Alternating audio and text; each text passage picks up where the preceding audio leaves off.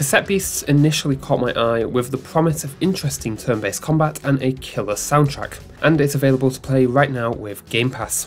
We're taking a look on Xbox Series S. We cover a new game every single week, so if you like what we do, consider subscribing, and if there's a Game Pass game you'd like us to cover, comment below and let us know.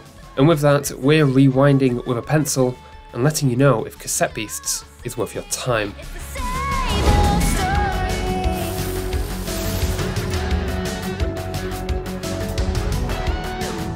Over the past few years, I've really come around on turn-based combat. What used to be the bane of my existence has now become the combat system of some of my favourite games of all time. With that in mind, you'd think Cassette Beasts would be a slam dunk. Unfortunately, the reality is different. There are some absolutely fantastic ideas and depth within the combat system here, and if you're going to play this game for any reason, this is it. But the gameplay as a whole was missing that X factor for me. But before we get into that, I do want to sing the praises of the combat system, because whilst it didn't grip me, it is very unique and definitely worth experiencing. The premise here is simple: catch monsters, turn into them, and do battle, but the whole elemental system of attacks has been flipped on its head. Elemental attacks here cause dynamic changes to enemies, rather than being a more standard weakness like in Pokemon. Plastic monsters melt into poison types when you set them on fire, metal monsters bite back with every bit of damage dealt, and ice types can be melted into water for some examples. Like I said, this adds a very unique depth to the combat. Once you learn the effects of attack types, you can really shake up battles, but using the wrong attacks can actually buff your opponents. It's a great system and it works well. There's also the added bonus of no random encounters. You can always see the monsters roaming around the world, and the biggest surprises you'll have are folks coming up to you to do battle, but you can always see them beforehand. There's also the partner system. In battle you have a buddy, and if you guys work together, you can fuse together. This makes you super powerful and can help you discover new monsters to add to your cassette deck. The more you battle with your chosen partner, the more your relationship progresses, and the better you fight together. Some captured monsters even give you bonus abilities to explore the world, like a glider to cross large gaps. There was a lot of care to have this core combat system and have it branch out into the rest of the game. This is a very tightly designed game in terms of combat, but I think a lot of extraneous factors unfortunately brought down the entire gameplay experience for me. First and foremost is the movement in exploration. It just doesn't feel fun to walk around, and you'll be doing that a lot. Movement feels very stiff and very slow. You can dash, but only for a couple of seconds before coming to a complete stop. The world map isn't very big, and I feel like this choice was to make the world feel bigger, but it had a massive part of the game not feel great. The second issue I had was the repetitiveness of the fights. It never felt like I had to think too critically to overcome them. Sure, the element effects are cool, but there never felt like a lot of incentive to use them like there is in Persona, where hitting an enemy weakness rewards one more turn, and allows you to progress through fights without taking any damage. If I had an objective that was far away, I actively found myself avoiding fights so that I could save my health. There's an art direction issue I have regarding this issue too, which we'll get into on the next section. Before wrapping up, I'd like to touch on the character creator though. This is a really fun little addition and allowed me to make the legendary John Cassette, Mr. Main Character himself, armed with nothing but a sweatband and a poncho. Cassette Beasts was just missing that gameplay X factor for me. Don't get me wrong, it has some great ideas, but the whole package ended up feeling just very average. I wasn't excited to play, nor experiment with the elemental systems. I was just sort of going through the motions, and that's landing the gameplay an average 3 out of 5.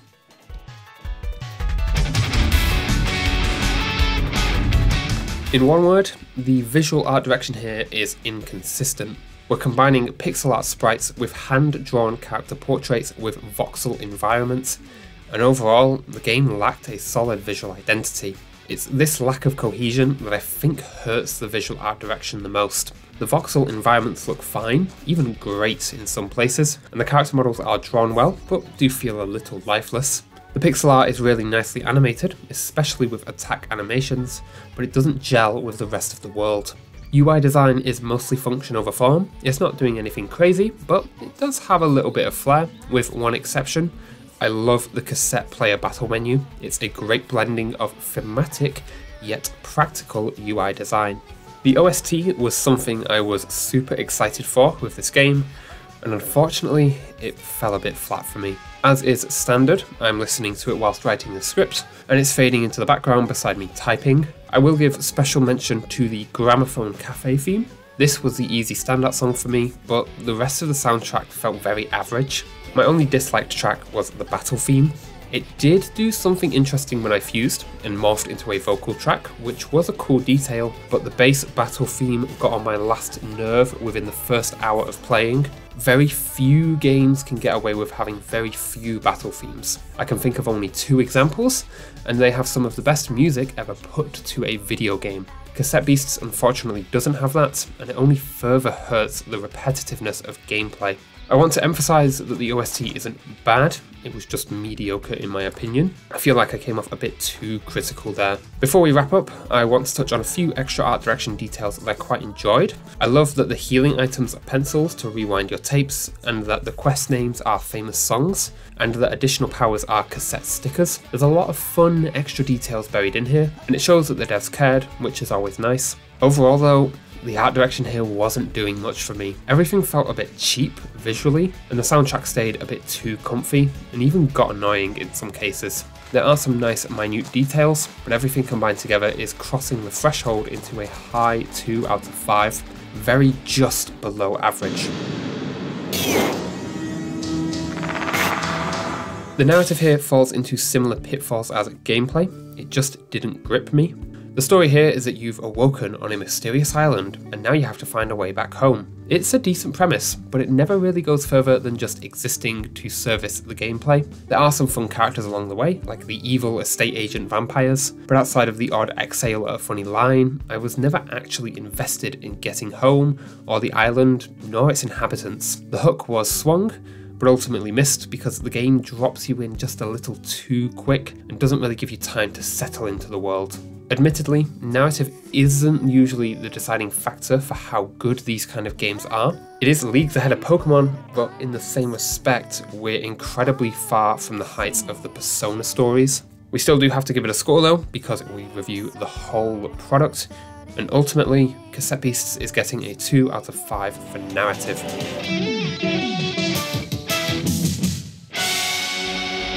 Cassette Beasts is a content complete package with some nice tweaks, but a few technical issues. Content wise, you're getting a full open world to explore with loads of secrets to discover and monsters to catch and battle. The game doesn't feel like it's missing any content. You also do get free save slots.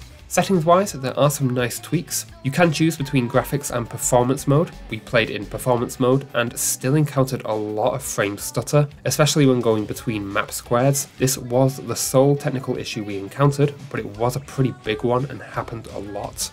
Glitch effects can be enabled or disabled. There are sliders for master, music, sound effect and voice volume. You can also enable or disable music vocals. Gameplay settings have a lot of nice quality of life tweaks. Autosave can be enabled, as can a speedrun timer and HUD quest tracker. Status effect tutorials can be always shown when you encounter a new status effect, or never shown. Screen shake and controller vibration can be enabled or disabled. AI smartness and level scaling can be independently tweaked with sliders. This is a fantastic pair of quality of life changes and allows you to just completely customize the difficulty to your liking. There are also major language options. There are no subtitle options, but the subtitles in the game are extremely large, have a background, and don't progress until you hit a button. These are perfect, especially as the voice acting in the game is extremely limited. Overall, I'm pretty impressed. You're getting a great content offering here, and whilst there's not a lot of settings, what's here is very nice. However, those frame rate issues happened a lot for me and did pull me out of the experience, and thus we're giving the specs here a 4 out of 5.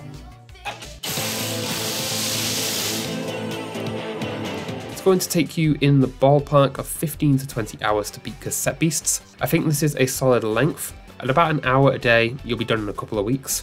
The game also saves nice and frequently, and you can save at your leisure. It's very easy to hop in, make some progress, and hop back out, regardless of the amount of gaming time you have. Cassette Beasts is very easy to fit into any amount of free time. Hard drive footprint is also tiny at a 1.4GB install. My only commitment issue comes back around to that repetitiveness issue I talked about in the gameplay section. This is obviously going to vary from person to person, but for me it did make me feel like my time could have been better spent the more I played. Overall though, Cassette Beasts does a solid job of respecting both your time and hard drive, even if those repetitiveness issues do bring it down to a 4 out of 5 on our commitment scale.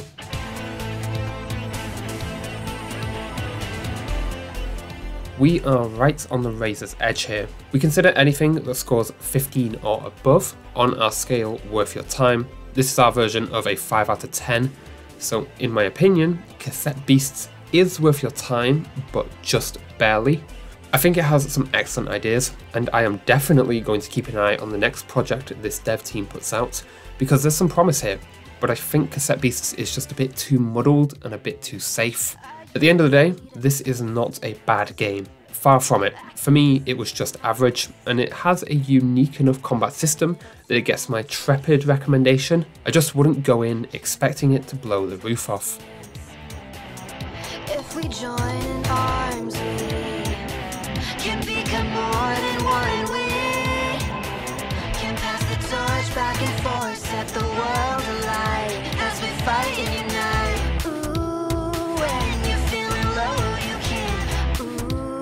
Take my hand, I'll show you to the